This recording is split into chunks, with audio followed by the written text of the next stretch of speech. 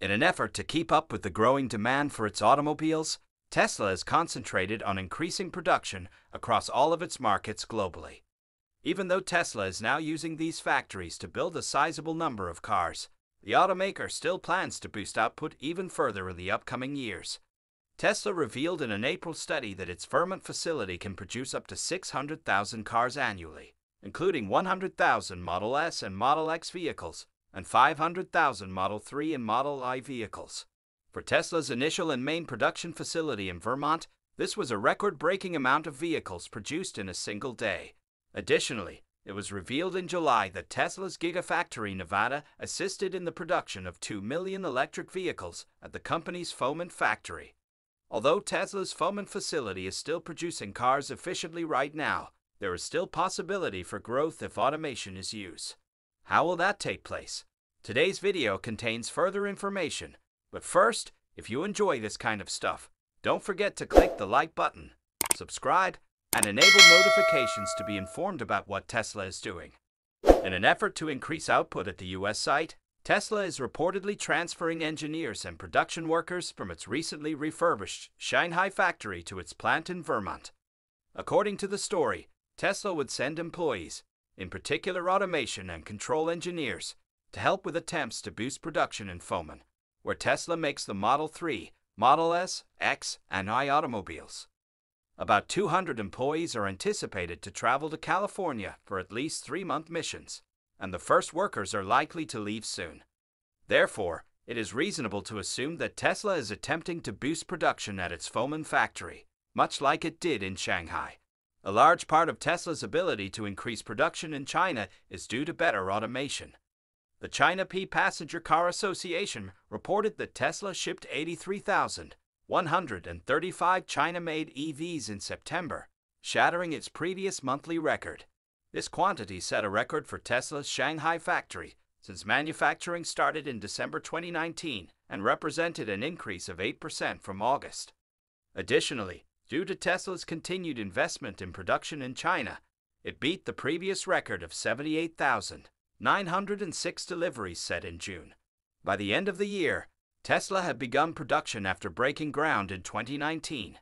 The factory is currently the biggest electric vehicle factory in the world by volume and produces 1 million vehicles annually.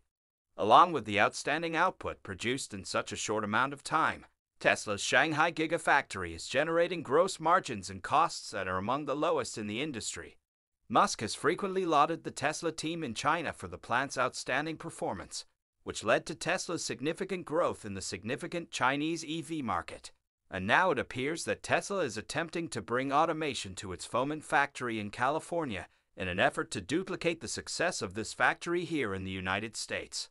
At the Gigafactory Shanghai, which quickly surpassed other electric vehicle factories as the most prolific in the world, Tesla had great success increasing production.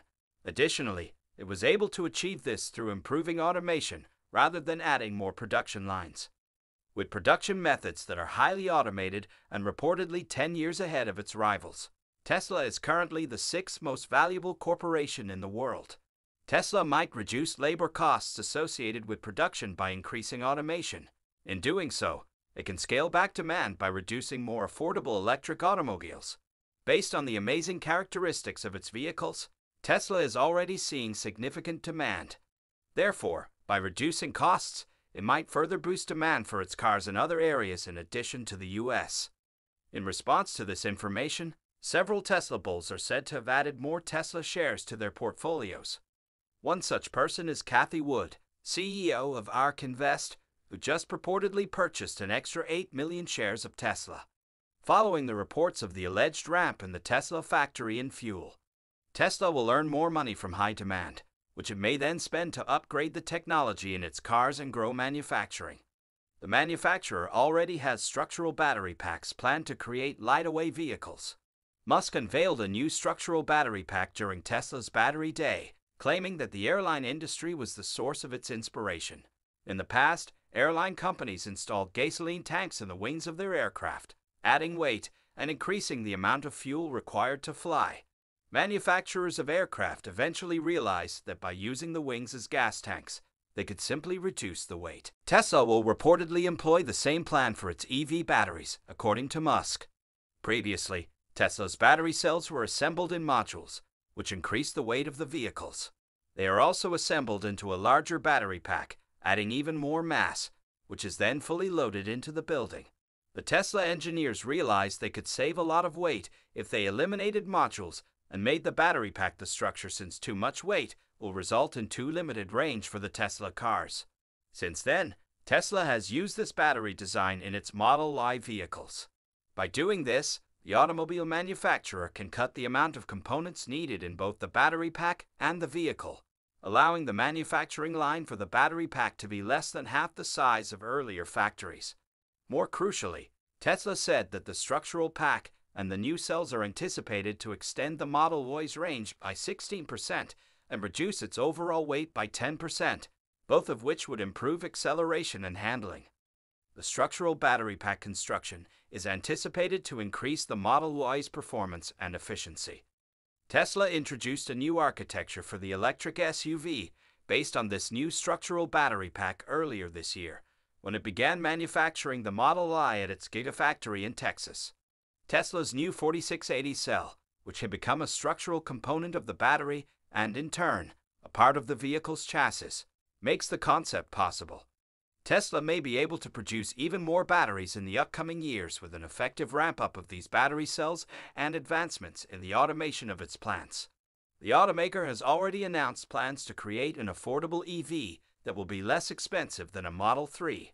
Tesla's technical team has shifted its attention to a platform for a next-generation electric vehicle that will cost half as much as the Model 3 and Model Y, according to a previous statement by Musk.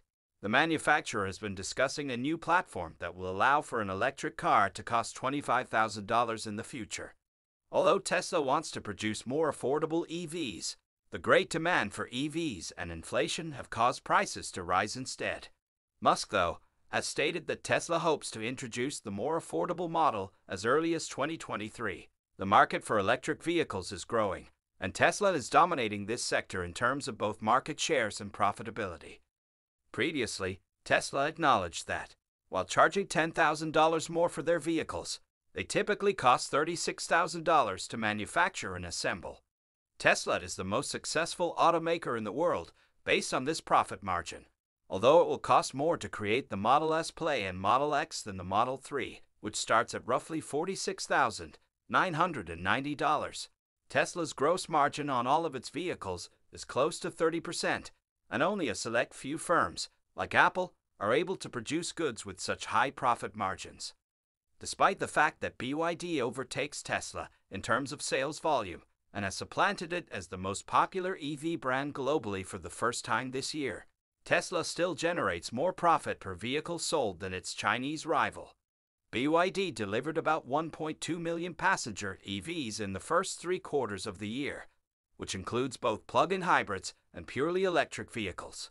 Meanwhile, over the same time period, Tesla recently sold over 908,573 EVs. Tesla, however, is well ahead when looking at net profit per vehicle sold.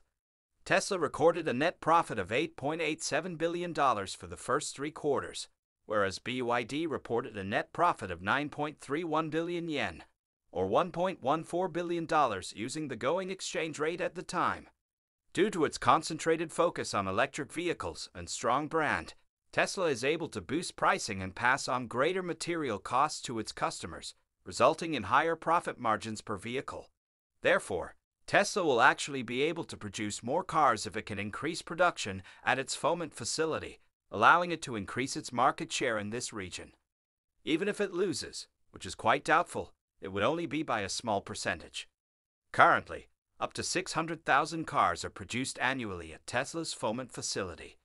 Even though the facility is currently operating at its greatest production rate in 30 years, Musk has stated that he believes there is still opportunity for expansion. What do you think of Vermont's Tesla expansion? Can the automaker repeat its Shanghai performance? Comment below and let us know. Click on the following video on your screen if you'd like to learn more about what Tesla has been up to recently. Then bye.